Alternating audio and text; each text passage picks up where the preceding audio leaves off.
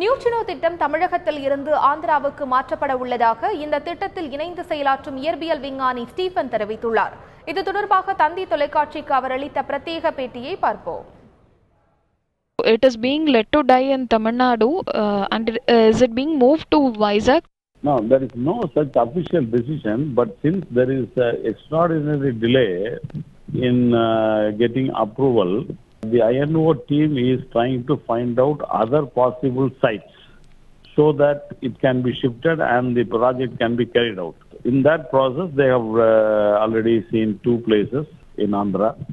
So is it being delayed because of the Green Tribunal's decision and because of the environmental hurdles? Environmental hurdles, and also the government has to take some steps at right time so that the project will not be delayed. For example, that we have a center coming up in Madurai. We have not received any approval for the construction of that research center.